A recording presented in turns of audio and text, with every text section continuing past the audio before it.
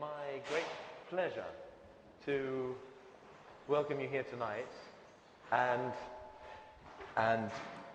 to introduce you to, and to reintroduce many of you to Professor Richard Verdi, who was director of the Barber Institute when I arrived in Birmingham 12 years ago, and I didn't know Birmingham very well and was walking around actually prior to my interview for this job.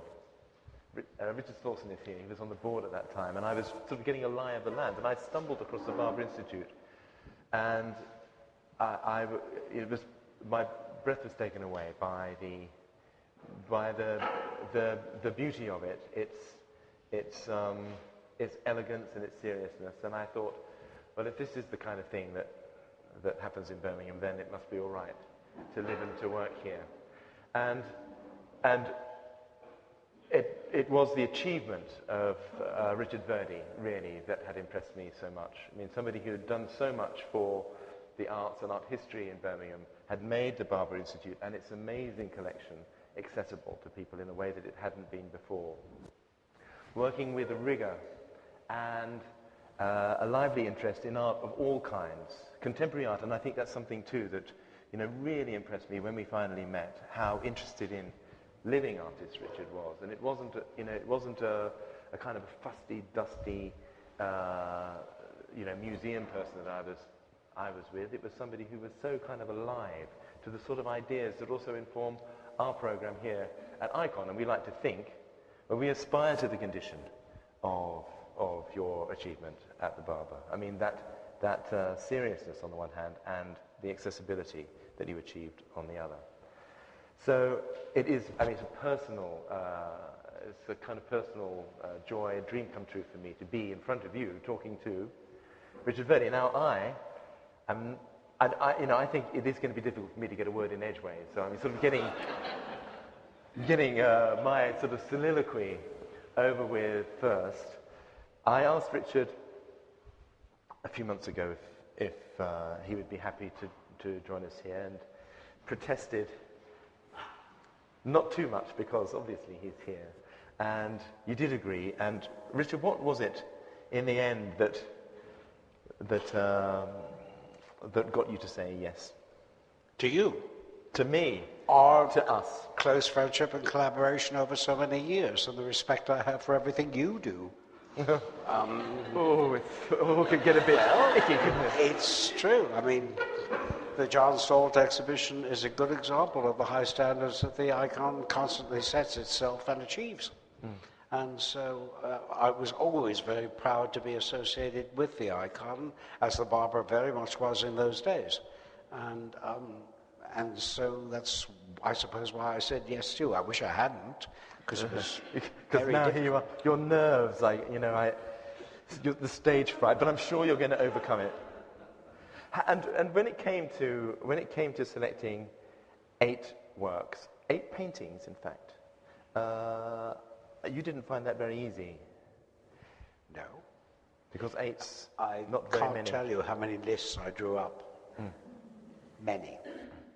And when it came down to it, how did you distill all of the work that you're interested in to these 8? Well, they're very, really personal choices. Pictures I absolutely couldn't live without and would die for, and works of art which I honestly can say that the museums in which they're housed are for me shrines. And I tend to go to them for that one work, or in the case of one museum, 2 works, and almost to the exclusion of everything else that's there, although I know what else is there.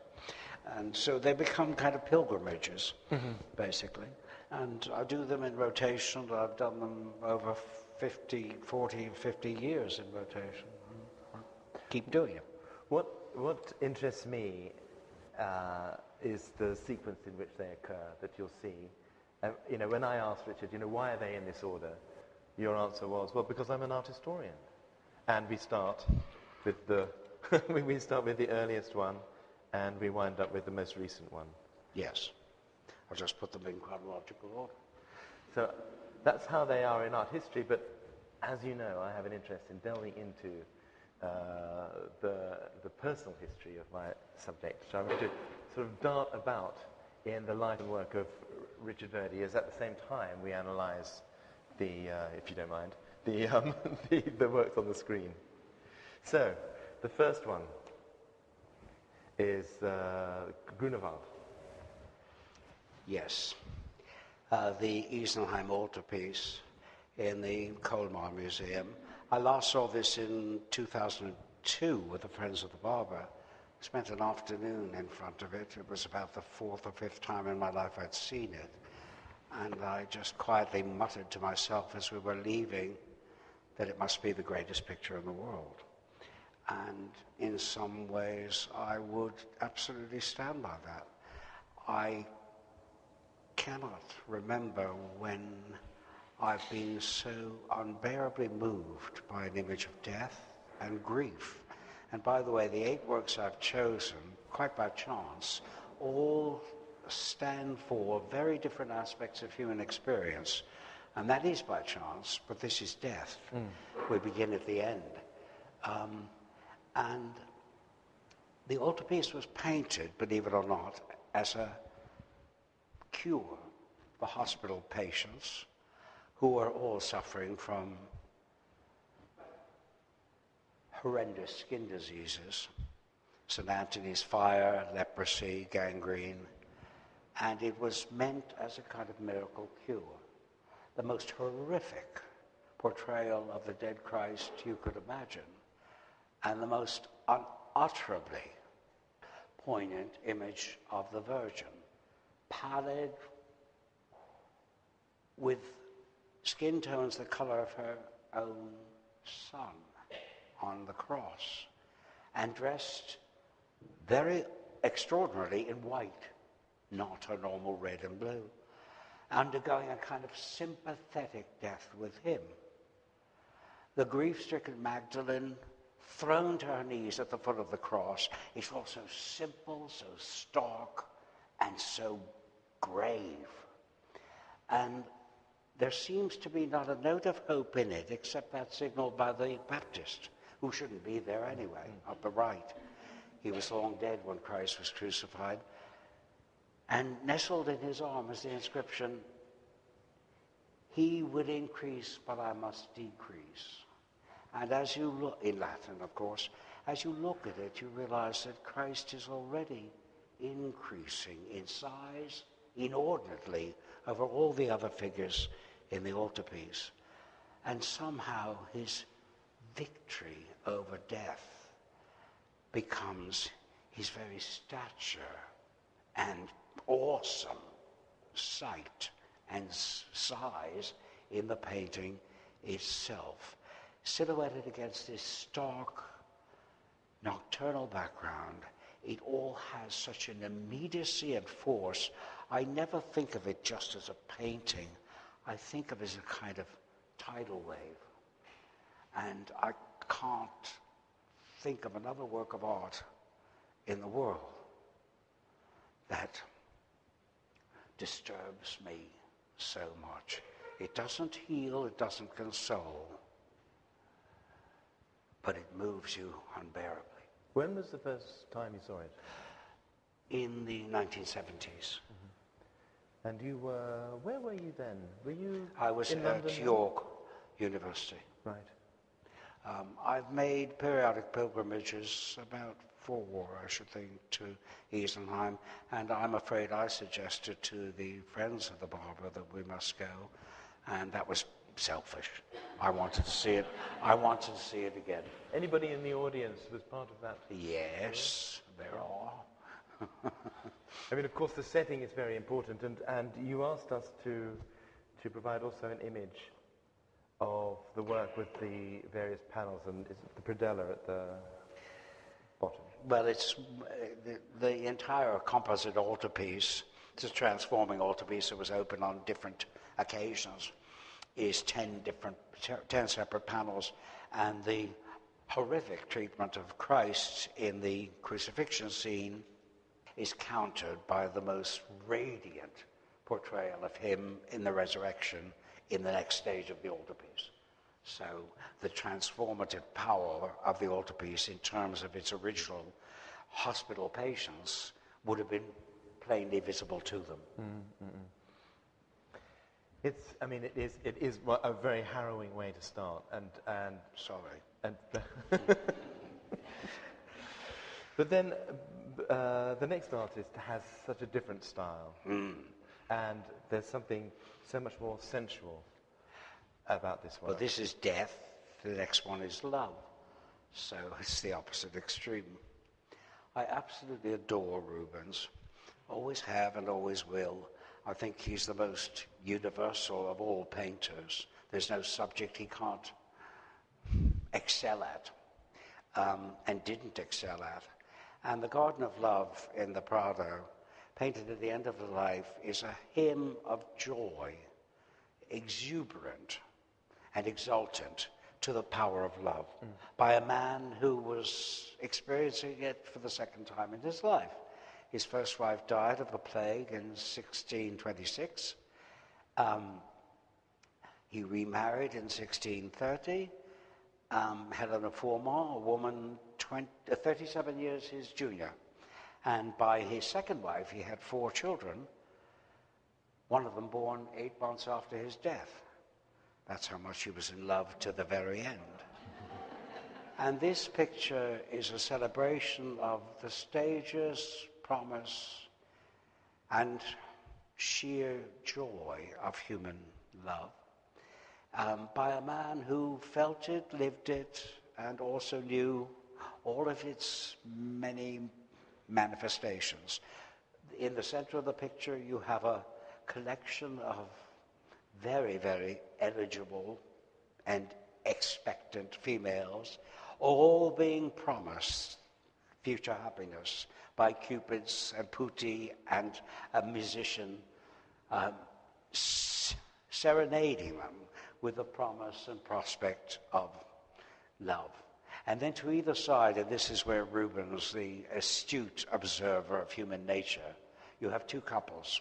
On the right, a woman bedecked in silvery satins, brandishing a triumphal feather fan and leading her suitor down the stairs like the lapdog that he so obviously is and has between his legs. Obviously, we know who's going to rule the roost in that relationship. And on the opposite side, and this is the really heartbreaking moment in the whole picture, the one that I could so easily take away on its own for myself. This is where all of Watteau comes from. It is a woman who looks very like Rubens' second wife, Helena Fourmont, who's just gently being nudged, embraced, coaxed, and to whom the word has just been spoken, and who is considering it in her own time and heart. And in that group alone, all the promise, prospect, and poignancy of love is enshrined as far as I'm concerned. It's ultimately a very, very happy, hopeful, and ecstatic picture, but it is still tinged with a sense of the fickleness of the human heart. It's a work. I mean, you talk about this work so tenderly, and you referred prior to this evening to your trip to the Prado and seeing it for the first time. Can you talk about that? I mean, because you went there and you sort of fell in love. I went there for another of the pictures on the list, and I'm sure there will be those in the audience who might guess what that was or is. But the Prado has 150 Rubenses. This was bought by Philip IV from Rubens's posthumous sale. And that means that the artist kept it as his own private possession because, of course, it celebrated what was his own greatest achievement in the last decade of his life, in human terms. And when I saw this in the Prado for the first time, I was just, it's painted with such love, you know. That's the thing about Rubens. He embraces humanity so warmly. And I just went crazy over that. The richness of the color, the splendor and beauty of the whole thing just, I'm afraid, just took me over. And the Prado and Madrid, Spanish Well, the life? Prado is obscene. I mean, it must be the greatest gallery in the world in terms of the number of masterpieces under one roof. And again, when was this in your life? Are you a student when you come across This was the late 60s. I just was in my first lectureship in Manchester. And it took me 3 days to get from Manchester to Madrid by train. It was a difficult journey in those days. You, prior to your teaching in Manchester, you were at the Courtauld. Yes. And the next work, in fact, was the subject of your doctoral thesis. Oh. This is Nicolas Poussin. You shouldn't be doing this to me. No. Now, I want to talk... We've had death, we've had love, now we have the mind. Can I ask you a personal question? You wound up in London at the Courtauld, but you're not from the UK. No. I can hear it in your voice. I mean, what brought you to this place? To the Courtauld? I got a fellowship to study with Anthony Blunt and to do my PhD on Nicolas Poussin with him. And I stayed. And how was that? How was it working with him? This is the infamous Difficult, Anthony Blunt. very difficult. He was otherwise engaged with the Queen's pictures or other activities. Well, that's right. And you had in your, I think you had in, was it in the same year you had another remarkable person in Brian Sewell? Yes. Good. Well, it was a hotbed of activity, the Courtauld, in those days. But my passion was Poussin, and I stuck to it. And then you made that amazing exhibition at the Royal Academy in 1995. Yes. Which was the first time I sort of took Poussin seriously. Richard and I don't agree on a lot of things, but in the nicest possible way. I love Monet. He loves Manet. That's true, isn't it? Yes. I mean, you think, Well, Monet is incredibly lightweight, and I think he's a genius of visual things. And you have a very intellectual. I mean, on the one hand, though, I mean, there's this such a loving and passionate description of Rubens, but there is strong taste for intellectual and philosophical work, and Poussin is falling into that category. Not so sensual. Poussin craved order, and so do I. He found it more easily than I can. Or if he didn't find it, he made it. And this landscape in the Walker Art Gallery in Liverpool is one supreme example of his ability, astounding ability, to create the most intricate and complex construction and composition in which everything is welded together, everything fits together seamlessly into the most magnificent, dense, and yet lucid order. I confess that more than loving Poussin, more than loving almost anyone, I love Bach. And this is the nearest I can get to it in art. Bach is much more than just order. But one thing he is absolutely about is that. And when Poussin can take a group, a landscape of mountains and rocks and buildings and trees and knit them together so seamlessly, both across the picture and into depth, so that the whole thing looks like, well, the temple in the center looks like a jewel in a surround. It's got such a fastidious sense of precision and finality. It's one of these pictures where you couldn't touch anything without disturbing the equilibrium of the whole. And we don't have any drawings for it. We don't know how he painted his landscapes. On the whole, we have no drawings for them at all. We know that he apparently brought back leaves and twigs and stones and bits of broccoli from the countryside and mocked them up in the studio. But that cannot account for the splendor and discipline, which is almost superhuman, of something like this. What about him as a man? Do you know much about his personal life?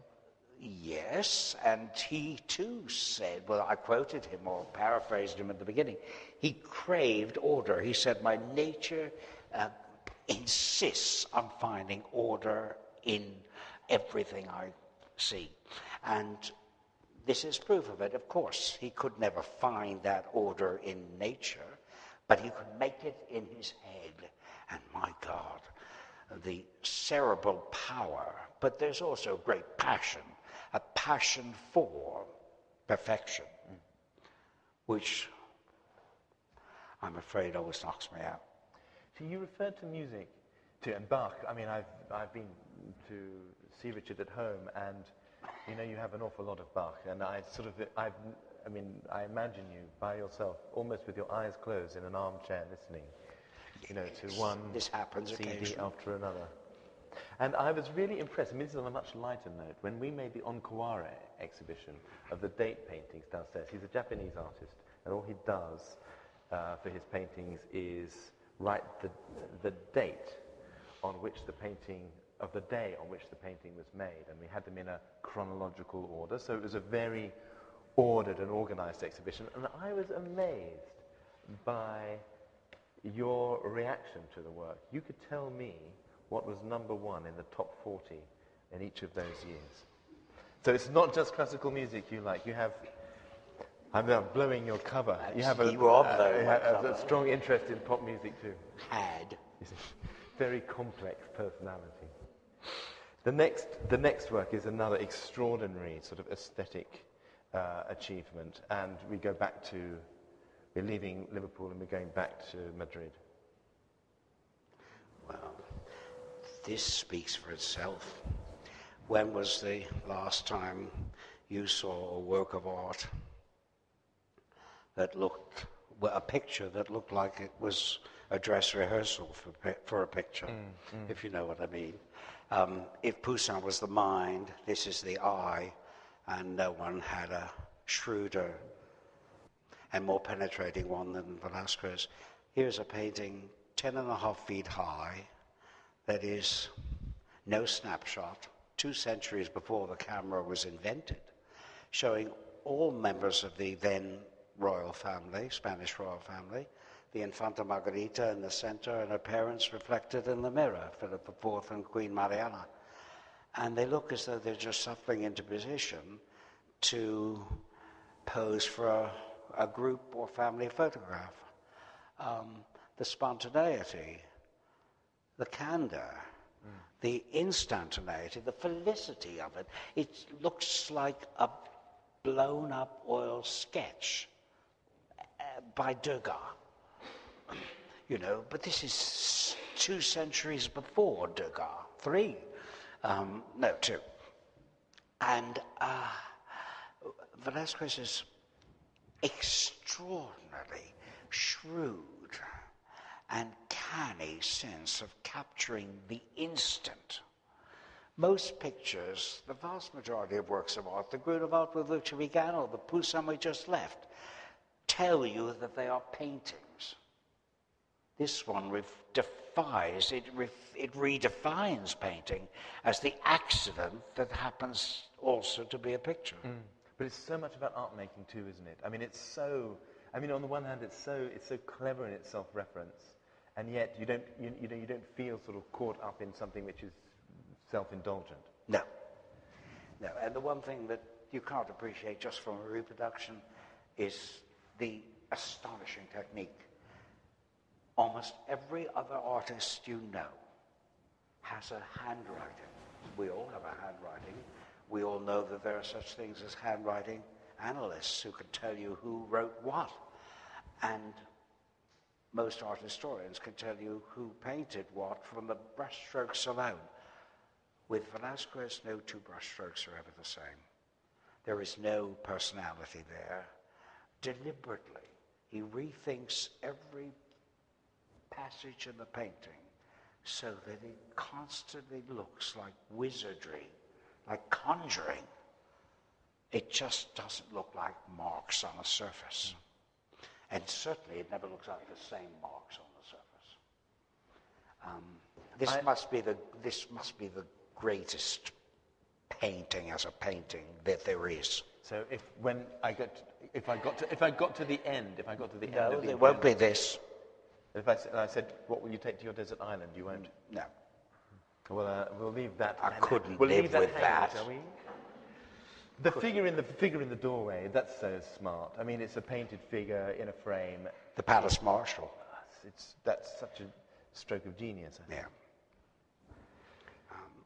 So this amazing use of light in Velázquez, and then, well, there's probably actually the next two paintings. I was just about to say a Master of Light coming up, but then there's another one. I just saw this last month, and I went to see it. I saw other things while I was there, of course. What a humane way of being interrogated. Mm-hmm.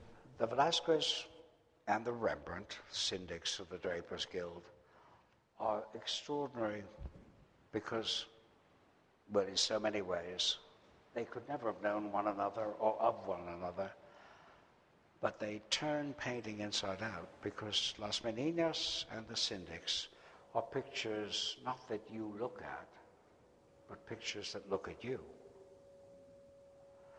And I sat for an afternoon in the Rijksmuseum, 17th of June, in front of this, and I felt unnerved because it was almost as though I was being asked to respond. It's a meeting of the officiating body of the Amsterdam Clockmakers Guild. Rembrandt probably knew them all a bit, but no more than that. And he struggled a lot over the picture. X-rays show that, and so do the drawings. He can't have known them well as human beings, and yet the warmth, the profundity, the spirituality even that he uncovers in humanity. If Velázquez was about the eye, Rembrandt is about the heart and man. The individual sitters are so sensitively portrayed, so warmly portrayed. Rembrandt's humanity is deeper and wider than that of, I think, any other artist I know. We all know, we should know, that when we look at a portrait, we're really seeing the painter, not the sitter. And that's so obvious when you look at a Van Gogh or someone like him. With Rembrandt, you feel that you're confronting a very, very great, rich, and profoundly understanding human being whose depth emotionally, spiritually, as a person, is that to which the rest of us can only just aspire. I don't know what it must have been like to know him. The documents we have are not particularly interesting, and they're not revealing of the man much. But the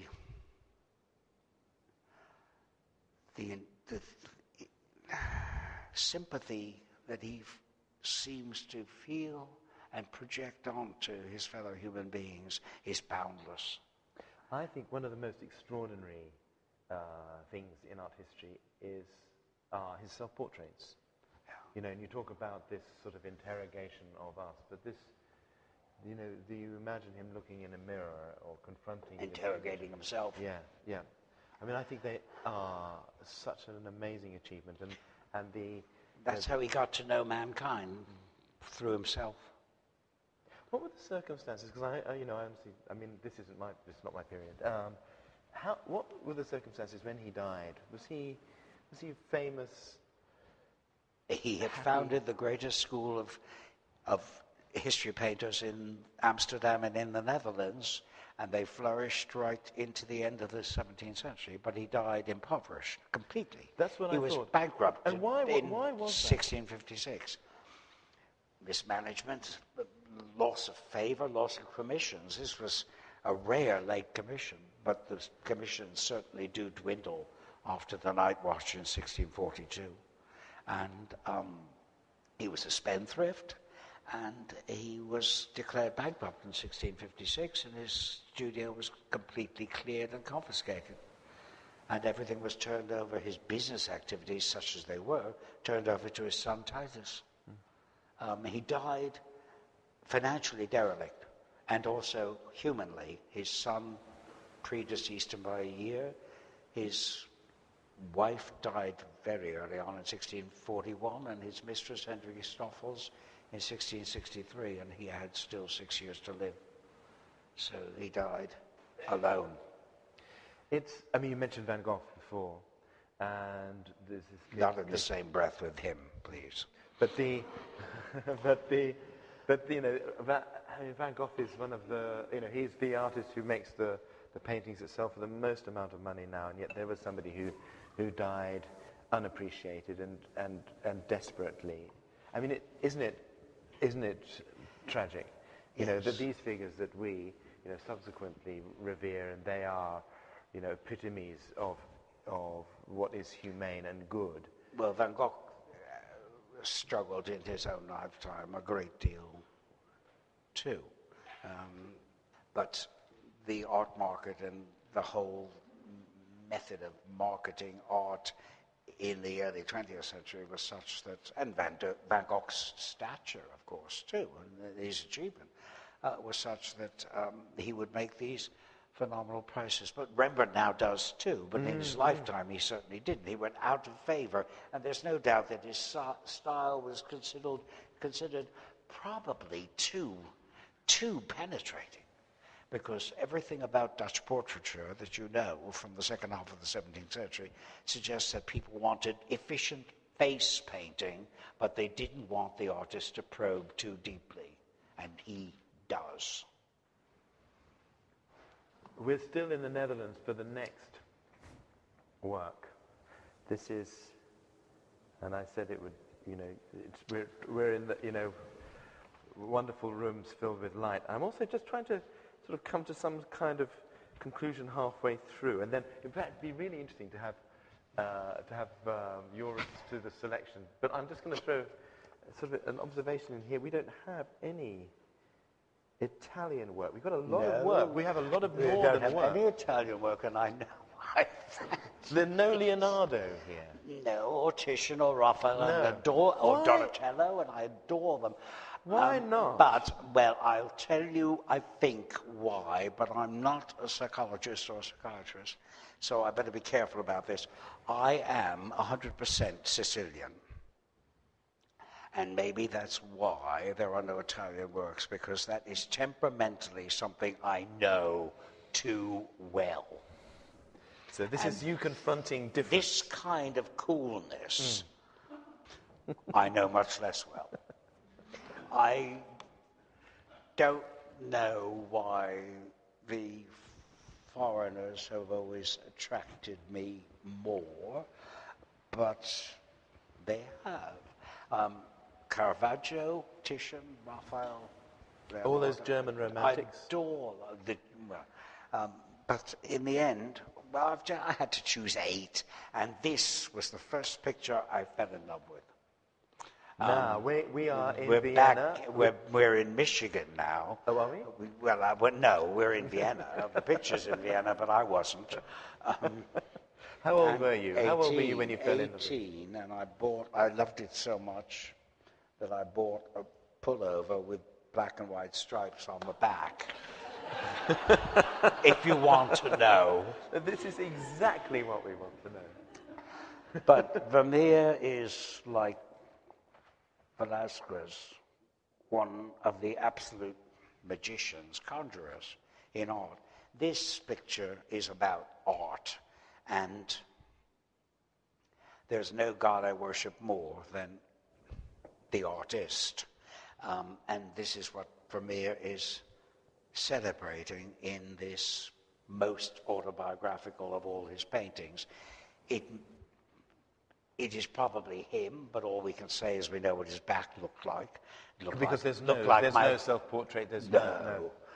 There's a picture in Dresden that might portray him, but we're not sure. But it probably does. But he's painting, and Vermeer was even more impoverished than Rembrandt, if that's possible. His wife sold his pictures to pay, she gave away his pictures to pay baker's bills after his death, literally. He's painting Clio, the Muse of History, who is holding a trumpet, traditional symbol of fame, and blowing it towards an open window. And it's exactly that part of the female figure, the laurel wreath personification or symbol of fame, that Vermeer has actually committed to canvas in the picture that you see, as though it is a guarded plea for the fame of his creations after his death. Something he certainly never enjoyed in his life. Where does this sit in his career? Are we we're somewhere in the middle? Sorry? Where does this sit in his career? This isn't a late... in his career? Yeah. It's at the end, it's only a 43-year-long life. It's at the end of the 1660s. He died in 1675. So it's late-ish. But it's his second largest picture, and it's obviously a personal statement. A plea, dare I say it, with the map of the Netherlands hanging on the back wall for the enduring fame of his creations after his death. Something that he had serious cause to wonder and worry about, given his total lack of earthly success. Tragic. Only 32 pictures, no reputation. His reputation sank into complete obscurity and oblivion in his own lifetime, and thereafter he was only rediscovered in the middle of the 19th century, and then by accident. Yes, I mean, how was he recovered? I mean, his reputation recovered? Well, the pictures in the end spoke for themselves, but when people read the monograms, VM, they thought it stood for Van Mieris, who was very popular. George III bought Van Mieris all the time. That's why the greatest Vermeer in this country is in the Queen's collection. It was bought as Van Mieris. Vermeer wasn't known. He was only discovered by the French. The Impressionist generation realized that Vermeer's eye was the most probing and penetrating. They discovered Vermeer and Velasquez at exactly the same. And we were talking about Bach earlier. Of course, I mean, I was wondering who was his Mendelssohn, because of course Bach also was, out of the picture for such a long time. Well, in the case of Bach, of course, because so much of the music wasn't printed, just wasn't known. And with Vermeer, there are only 32 pictures, and one English critic who saw his work in his own lifetime, John Evelyn, said there was nothing going on in them. And that's true, there isn't. But that's what's... They don't tell stories, thank God. Art is not a visual form of literature. This is, it's such a clever painting, isn't it? I mean, the drawing to one side of the curtain, and then the light coming in from the left. And so reticent, So, but with Vermeer also, you've got to see originals and then look at the technique. Looking at the view of Delft and The Hague just a couple of weeks ago, the paint, you don't know how it got there. It looks as though it seeped through from the other side of the canvas. There is no, it's like a deposit. It's not a manual action. I can't wait for you to see. We at Ikon in 3 years' time, we're showing the work of a Norwegian artist whose name is Peder Balke. Around the same time as Dahl. And Richard is responsible for the acquisition of the amazing painting, the little Dahl in the Barber Institute. But Balke, it's almost as if he breathed on the canvas. It's so thin, and then smears it on. Vermeer's impersonality, I'm fascinated by self-effacement. I'm just fascinated people who are and yet pretend that they're not. And Velázquez and Vermeer are the great sphinxes in art because they seem to deny the possibility that they could express anything personal, anything about themselves through their painting. They're just ciphers. Interesting, talking in front of John Salt, as that's being said. I mean, here's somebody who is also, personally and aesthetically very self-effacing. Photography. The next work, then there's something very telling about this jump. Because, look where we are. We're with Cézanne. Well, you've missed out all the pre-Raphaelites. I can't understand it. God, Jonathan. You've missed out all those water lilies. I've come to the right place. Yeah, a more intellectual artist. Well, if Vermeer is about art, Cézanne is about nature. This is Lac d'Annecy in the Courtauld Gallery, which it was very difficult to choose a Cézanne. He is my favorite of all painters. Not because I think he's the greatest, but because more than any other, he shows you how difficult it is to be a painter and still creates masterpieces.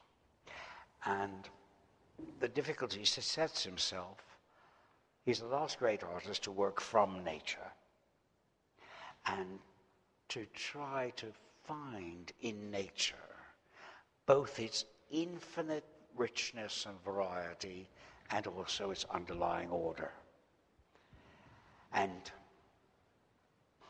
rigor. And this is a perfect example. The blueness alone unifies the entire scene. And then you see him struggling to wrest cohesion. Now, we saw this with Poussin, but Poussin did it up here. Cézanne is doing it here. He visited Lac d'Annecy in 1896 on the border between France and Switzerland, and you see him focusing on the tree trunk on the left, the chateau at the other end of the lake, the others in the middle, and the house on the distant right-hand shore, and using those three focus points around which to order and organize this torrent of brushstrokes to convey the inimitable and overwhelming richness, range, and variety of color in nature. The picture is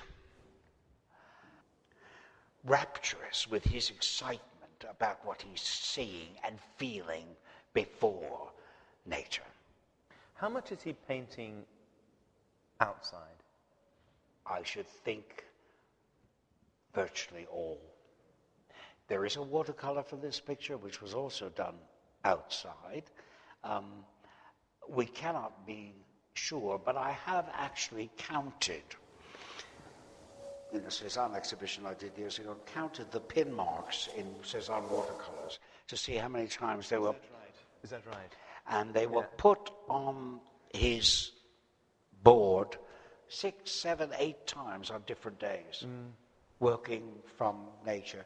With the easel paintings, you can never be sure, but it looks constantly like it's painted in a state of such intense excitation that it couldn't possibly be manufactured in a studio.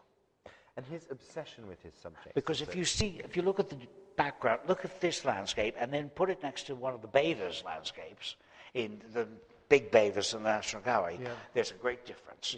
There you really feel he's filling in contours. I have to say, I was going to ask you about the bathers, because this is the Cézanne that I also love. I mean, I find the bathers, I don't know, it's just too bombastic somehow. Well, it's a picture before its time. It's a difficult picture. And as Cézanne himself said, I am the primitive of the way that I have found. And that is his exact words in a letter to Gasquet in 1898. And the bathers is tough. But he's trying to do the impossible, to acknowledge on the one hand that he's working on a flat surface, and to create, on the other, the fact that he wants to achieve a sense of depth and three-dimensionality. In still life and landscape. I mean, that's the other interesting thing. I mean, when you put the two together, I mean, it's essentially the same proposition. Yes. Cézanne's trying to do too much to reconcile space and surface all the time. The vast majority of artists accept and have accepted the fact that they're decorating a flat surface, but it must look like a three-dimensional world. And so they're all the time trying to accommodate one to the other. Cézanne is wishing to reconcile and fuse the two so that individual strokes both exist on the surface and also in relation to other strokes and passages in the picture that are much further back. It's very tense, isn't it? It's very tense. This cascade of diagonals, the mountain, the branches of the tree, the curvature of the land behind, all of them sit at once two-dimensionally, and yet, of course, are constantly pulling back and forward, pulsating in space too. It's a perfect link to the next and the final work in this sequence. The work of Paul Klee. Now, you're a world expert on Paul Klee. You wrote a book. Maybe once upon a time was. That's the most I give myself. How was it that you came to? Oh, that's easy. That's very easily told. Through music. Of course. I came to the history of art through music. I was studying music. My first degree is in music. And it's also in zoology. It's a double first degree. And Klee was an expert violinist, and he was passionate about nature and animals. And they all come together in Fish Magic, which is an enchanted underwater landscape or seascape, whatever you want to call it, with a clown on the left who's just pulling back a curtain to reveal this undersea world of fishes, flowers, and figures, and hourglasses. This takes us to where we began, with time. That's what this picture is really about. If you look carefully, you'll see that there's a patch of fabric glued onto the center of it, a world within the world. Some plants grow from the base of the patch of fabric. The patch of fabric bisects the hourglass at the lower left. The fishes swim indiscriminately from one patch to the other. The curtain, though, is reflected in the patch in the center, as though this is another and separate world. The moon and sun float freely in the center of the canvas. And right below and to the right of them is a church steeple on which there's a clock. And that clock has its numerals designated, and 4 of them are red. and the others are not. And the 4 that are red are not 12, 3, 6, and 9, as you might expect, but they're 1, 9, 2, and 5, which is the year the picture was painted, 1924. The Trap of Time. It's a date painting, like we were talking about. And the before. figure on the lower right, bisected by the very patch of fabric, is Janus-headed, 2 faces, 2 hands, one waving, looking out towards the right, one waving carelessly and carefreely to the daisies in the hourglass vase to the right. The other, looking in towards the clock face, drops his hand to his side and all of a sudden seems to realize what the clock is really saying. That time is trapped and man is trapped, and the fishes and flowers will go on forever and know nothing of their own individual destinies. Man, alas, forever will. It's a very profound painting as you describe it, and yet, of course, for many people that see this work, it will appear so, well, quite a light thing and a decorative work. Well, enchanted, certainly. And Clay originally called it, he titled all his pictures, called it Large Fish Picture, and then he changed it to Fish Magic. But it was his largest picture to date, and it's a major masterpiece for him. He's not an artist appreciated in this country, and it's too late to collect him now. But he should have been. And you had this interest in music, and you had this interest in zoology, and then you stumbled across this work, or you were looking for an artist to suit you. How did it happen? I think when I decided to switch to the history of art, I must unconsciously or subconsciously have thought, how can I use what I already know? And I knew quite a lot of zoology. This doesn't require a lot, but some paintings by Clay do. And I knew a little bit about music, and you only have to look at this to feel that it looks like a musical score. The way the forms are dancingly dotted around it. It's a beautiful painting, and a very nice conclusion, which is not the end, but to the conclusion to this sequence. If you were going to take one to your desert island, Cézanne, because he would remind me of how hard it all was. Doing it, I mean. And that's what you want on the desert island? It would be rather harrowing. I would like... You don't want the fish magic? No, I don't want... No. You can go for a swim and I have your certainly own wouldn't fish want magic. the Syndics or last many. I think the Grunewald would be too much. But they'd all really be too much. But Cézanne encapsulates not only the achievement but the struggle. And that's really what life is about for most of us. Well, on that note, I invite you now to ask Professor Verdi any question that you might have. So, and there's a microphone coming in your direction, so this is not so much for magnification or amplification, but so we get it on tape.